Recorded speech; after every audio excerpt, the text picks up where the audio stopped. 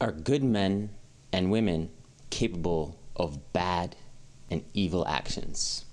I'm going to go deeper in on this question on this week's Tuesday treesPhilosophies, right about now. Well, welcome to this week's Tuesday treesPhilosophies. This is where I go in on some values, theories, principles, ideas, whatever. People always tell me I go too deep. Well, I go deeper, baby. Anyways, let's get into it. There's been a lot of commotion recently and a lot of revisionist history where we're going back in time, analyzing historical figures, and then coming to the judgment based on our current 21st century perspectives and beliefs that the people that we once held to be heroes and idols were actually evil villains and tyrants, and the statues representing those individuals should be taken down. Now, I mean, maybe there's some validity to this point. Are humans capable of horrible actions? I mean, you just have to look at the last 100 years and you can find the answer to that is 100% yes. And I think that outlines how complex human beings are, that even if somebody might be considered a good individual, quote unquote, they probably have some skeletons in their closet. They probably have some things that they're not too fond of sharing. You know, great individuals in history are notorious for this fact. And, you know, whether it's looking at old American presidents such as George Washington, Abraham Lincoln, or the Prime Minister of Great Britain during World War II, Winston Churchill, or Canada's first Prime Minister, John A. Macdonald. These people are all being called into question, and a lot of it starts off from a legitimate place where we're looking at statues representing evil individuals and we want to take them down. You know, example is Saddam Hussein's statue. Nobody's going to argue that. Okay, perfect. But when we're looking at these other individuals in a democratic society, we have to look at the whole person at large. We have to be honest about who people are. We have to be honest about what human nature is.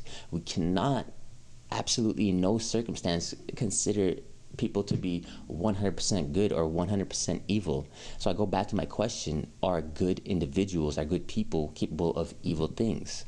And the answer is, of course, yes. So when we have these people that we look back and we say, oh, this person actually did this really evil thing, therefore that negates the entire existence of that individual. That's a very dishonest take on things, because you're looking at things from a very narrow lens. You have to look at the net benefit, the overall good that or evil that person has purveyed onto the world. And when you look at the all-encompassing actions, of course there's going to be some higher in terms of, okay, that was a good moral thing to do, some that are lower, okay, that was an evil thing to do, and everybody is guilty of that. We even can look at modern day individuals, artists, musicians that we astout to become and that we hold so high. Modern day freaking musicians, how many musicians have just you know, like had crazy issues with fame and drug abuse and all that stuff and assault, and yet we still prop up these celebrities. Why? Because we try to separate their art from the individual, right? Like, horrible people, horrible artists can sometimes make great art. It's a fact. And if we look at modern times, we often promote these individuals. We look towards musicians talking about certain things that are maybe illegal or whatever, and hey, that's fine as long as they're making great music, right? Let's be honest. So we have to understand that still, maybe a good person, but they maybe are talking about some evil things and they have some evil skeletons in their closet. I mean, same thing can be applied to an evil individual. Is an evil individual capable of good? Well, I think the answer to that is yes again. Evil people can commit acts of good, but does that negate the fact that person is evil? No, it does not. So when we look at people and we understand the whole encompassing attributes, the whole, it's a body of work. You have to look at somebody's body of work, right? So if you look at somebody like Hitler, just because he was maybe vegetarian or something like that, doesn't negate his evil, right? That's a clearly evil individual just because he might have one or two acts of good from the overall life, the overall body of work. We can unequivocally say that that is an evil individual.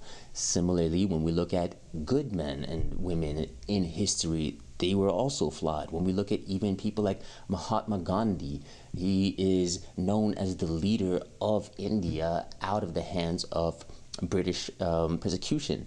And yet he also has a history of apparently maybe he wasn't the best with women. He didn't treat women the best. Now, are we going to take down all the Mahatma Gandhi statues because he had incidents where he didn't treat women in 100% the manner? Or can we acknowledge the fact that people are flawed, they make mistakes, and we need to just understand that that is a reality of human nature, and to hold them to some sort of standard as though, oh, you have to do everything 100% A-okay, the right way. If not, then you are absolute trash. You deserve to be removed from history. We don't need to talk about you. We need to wipe you out. Nothing that you have done of good is of any value and of any merit. Like, it's such a childish approach. It's such a one-dimensional approach, and tries to look at humans as though they can be shaped into some sort of morally virtuous creatures, but meanwhile doesn't take into consideration that humans are fundamentally flawed. That's part of being a human, baby, is that we're flawed. So if you're trying to look for some sort of perfection in any individual, that's simply not going to happen. I'm sorry. So I go back to the original premise: is are good individuals capable of evil? Yes, they are. And there's plenty of examples of that in history where good men have and women have done evil actions. But we need to understand that for what it is, look back towards history, appreciate the positive contributions that those people made, right? Take the good and then say, okay, these things that this person also did, they're not so good. But hey, you know what? We're not celebrating this person on those negative things. We're celebrating that person for the overall value and the overall contribution that they've put towards this planet. And it's there's so many examples of that, like where people make mistakes at a young age and then they grow up and then they change their ways. And then if we look back at what they did at a certain age and they made certain mistakes, does that mean that they have not repented for their sins if they've paid the time, the money, and the retributions for their sins, for their actions? I mean, people commit sins all the time. That doesn't mean that they were evil at large. So I think we need to be honest about history. I think we need to be honest about people in history, and we can't, for the people that are ignoring the contextualization of history and saying that that is bogus and we need to look at things from some sort of absolutist depiction of reality, but then they themselves are no longer in an absolute framework. When you look at their own actions, they then go towards relativism, moral relativism, which is a whole nother issue that I'll get to in another video. I think we need to be honest that people are capable of evil. Good people are capable of evil. And when we try to say, oh no, we're holding people 200 years ago to the same standards of 21st century living, I'm sorry, but it just makes no sense. It makes absolutely no sense. We have to take into account the time period in which people lived. We have to take into account the circumstances that they grew up in, and we have to also look at the actions and everything. Like, it's such a complex issue, and just again to break it down, like, oh, this person did one bad thing, therefore that negates their entire existence, their entire giving of good. No, that's not how this works. So let me know your thoughts. Are good men and women capable of evil? Are evil people capable of good? Let me know what you think in the comments. And I think this is an important discussion to have, guys, because we're having a really, it's almost scary revisionist history that's taking place, where we're looking back in history, taking down everything and every individual that did one or two things that people didn't agree with. And they might have been bad, they might have been not so bad, but we have to look at things from a more nuanced point of view and be honest about what history has taught us. So let me know what you think in the comments. Please share this video, because I think it's important for people to have this discussion and understand history from a from a more nuanced lens, and not just be black and white.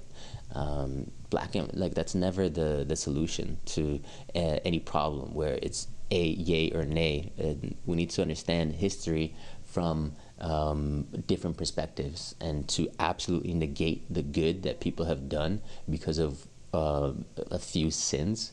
That makes no sense. So we need to stop. We need to face history. We need to face the evils that people have done, and the good that they've done. Take the good, remove the bad, and then keep on keeping on. Anyways, that was this week's Tuesday Trees Philosophies. I'll catch you guys next Tuesday, and peace.